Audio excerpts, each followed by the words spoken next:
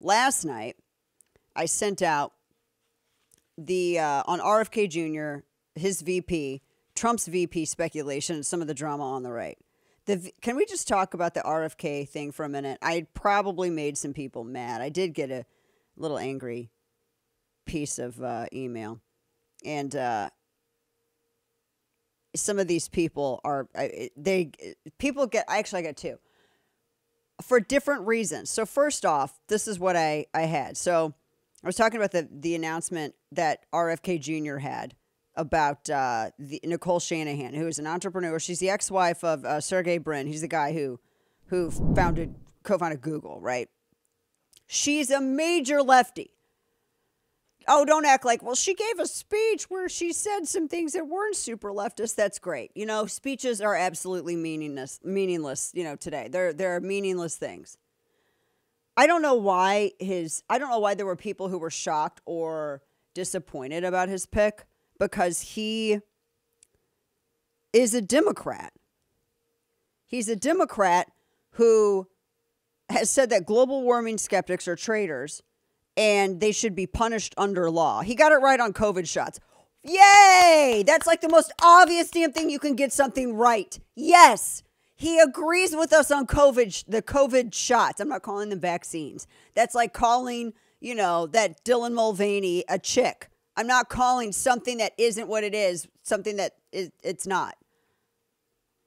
So he got it right on the COVID shots. My gosh, let's make him leader of the right. He got it right on one thing. Let's ignore all the stuff where people get mad at me. I don't care. I've got a million tiny violins. I'm just saying, this is I don't know why people were shocked over this. I had people sending me email. Can you believe this? He picked this chick. I am so disappointed. Why? He's a Democrat. Who picked a Democrat? He's not running as a Democrat because they won't let him sit with them. That's why. He's refusing to do the things you're supposed to do in order to be popular on the left. And he got real mad over the COVID stuff. But he thinks global warming skeptics, and I have receipts to all of this, by the way. This is why you should sign up for the newsletter, because I got receipts like dollar bills for days. It's all linked in the post. He thinks that global warming skeptics are traitors who should be punished under the law. And he also said that he would sign. He did an interview with Reason Magazine, and he said he'd sign anti-gun legislation. He said it with his own mouth, his own voice and lips. I didn't say this. I didn't, open his jaws and put the words in his mouth. He volunteered them. That's what he said. Make of it what you will. I don't care that people like him, though. This is the thing. Don't mistake me. If you support him, you support him. I'm not mad at you for supporting somebody that you support. But what I will completely ridicule 6 ways to Sunday are people who, and I say this as somebody who enthusiastically backed Ron DeSantis. Like, Ron DeSantis was a candidate that I've never been as excited for any candidate in my life as I was for Ron DeSantis. He's very Calvin Coolidge, and he doesn't go out there to win prom queen, so people, anyway, but the primary's over. Trump is the nominee, right? So you could sit here and bitch and moan all you want to about the structure of American politics, but you have two choices. And you could say that you have a third one, but he's just going to be a spoiler, if that. He's not anywhere near Perot levels of pulling the votes. Maybe yet. I don't know. Maybe he will. Right now, he's not even getting up to 13%, which is completely in line with what I said on Fox 2 weeks ago. So I don't care if people like him. But like I said, what I ridicule is when people go, well, I am so mad that it's not Ron DeSantis or Vivek Ramaswamy or Nikki Haley. I can't back Trump. I'm not going to vote for Trump. I'm not going to vote for him. He's not conservative enough for me. I'm going to vote for RFK Jr. Okay. I can't tell you that's true. How many times I've heard people say that Trump isn't conservative enough for them, so they're going to back RFK Jr. Now, I am not going to take any flack from anybody who's saying, well, you're ignoring all this stuff. Hi. I've been blacklisted because I haven't ignored anything. I am one of the very few people that calls the balls and strikes. And I don't sit here and blow smoke up anybody's eight double snakes because I want access to K Street cocktail parties or galas or go trips to Mar-a-Lago or anything like that. I don't do that stuff because I don't care. But if you're going to sit here and act like conservatism is your principle, that's the hill that's the hill that your vote's going to die on. You can't vote for Trump, so you're going to vote for RFK Jr. Trump is a moderate. I've said this before any of you thought it. Trump is a moderate. I've been saying this since 2014. He was on my show like years ago. I've known him for over a decade. Don't forget. He used to be on my radio show all the time. I introduced him his first appearance at CPAC at his request. So I know him. I know his people. He's a moderate, but he will make conservative moves on policy. Not all of it, but some. Like, the gun stuff made me mad. The tax cuts not being permanent made me mad. The vaccine enraged me. Shutting down the country enraged me. But if you think that he is more left than RFK Jr., I'm assuming that Hunter Biden got you high. I have no idea why anyone would think, God love you, why would anyone think that RFK Jr. is to the right of Trump? Well, he shut this. Oh, the vaccines. Let's go back to that. On one thing. One thing. So you believe that people who disagree with you about the weather should be jailed? And you went out and you called law-abiding gun owners like terrorists and stuff? I have the tweets, by the way.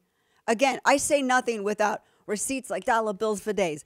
I will not offer anything without receipts. This is stuff that he's tweeted and said in interviews. And then he kind of moderated his position on guns a little bit. And he's like, well, I would sign. In an interview with Reason, the libertarians, they're not going to make things up. He told them, yeah, he would sign anti-gun legislation. Again, I don't care if you like RFK Jr. Don't blow smoke up my backside and tell me it's a vent. Just don't sit here and lie to me about this stuff. I don't care if you like him. But don't sit here and act like you like him because he's more conservative than the Republican choice. He's not. Stop it. Just be honest and be like, I'm mad and I don't like Trump and I'm just not voting for him. Just be honest. Because the dishonesty about this support is like when the greenies sit here and go, electric vehicles are great for the environment. That's why you should have it. No, they're not. They suck for the environment. They're worse than gas, than combustion engines for the environment. So don't sit here and sell me on something that's not true. If you want to be mad at Trump and not just, and I'm not sitting here telling you to vote for him. I'm not going to do that. That's not my job. He's got to earn it. But if you think that RFK Jr. is more conservative, oh my gosh, you need to back away from hanging out with Hunter Biden because that's not true. Another reason I bring this up is because his VP is his VP pick, RFK Jr., huge financial backer of restorative justice. Major donor to Soros-backed prosecutors like LA's George Gascon. I will say RFK Jr. wanted to be on the show once, and I think I said something about his gun control stuff, and then that went away. We are trying to get him back. I am a gracious hostess. Am I not, Kane? You are. I am. Like, I may seem like I'll gut you, a million different ways, but I'm not going to. I'm a very great. I don't treat people like that when they come on my airwaves, and this is my house, technically. I'm not going to treat you poorly. And I also like to know how people think. It fascinates me. I'm not in this to destroy people and get one up and clout chasing for clicks. I'm interested in the psychology and the thought of it. And I want to know why people change positions or why they move here or why they do this. Now, I bring all of this up because, and as I wrote in my piece that I sent out last night, if somebody doesn't like Trump as a person, just say so. I mean, he's a moderate on a lot of stuff. Anybody who's paid attention since 2016 or before knows this. But predicating the rejection on the principle of conservatism and then pivoting to support somebody who's to the left of him on most issues, except the quote-unquote vaccine, is just hollow. It really is. I mean, I've explained this before. When the general election, and this is how I view it, when the general election arrives, I have zero emotions about it. All these people are nothing more than pieces on the game board to me. Maybe that sounds cold. I don't care. All these people are nothing more than pieces on the game board to me. How can I move them? How can you get moved here? Except, sadly, this isn't a game, and it's actually much more serious than that. But it's about advancing the issues I support to win. At that point, that's all I care about. If the parameters of the game have been set, then I want to figure out how to win. That is the only thing I care about. I am consistent in wanting to win. And if I have to choose the best option from a slate of people, I'm going to go with the best option. And it may not necessarily be your option. I don't get emotional and attached to people. I wanted DeSantis in the primary. We're in the general now. Like I said, these players are nothing but pieces on the game board to me. People have got to stop being so damn emotional about this stuff. I mean, we sit here, we make fun of leftist snowflakes, but half of us are melting because we're snowflakes ourselves. Stop being emotional and stop being tribal and start focusing on winning. Everyone's like, but my feelings. No one cares. Winning is the only thing that matters. Why is winning the only thing that matters? I shouldn't have to explain it.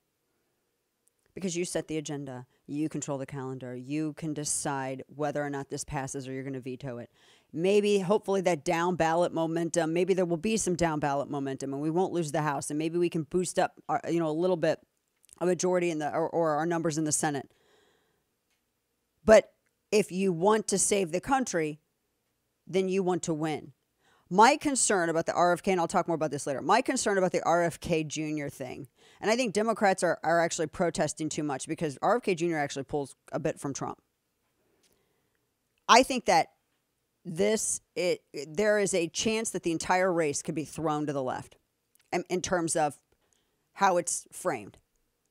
All of that comes down to who Trump picks as VP.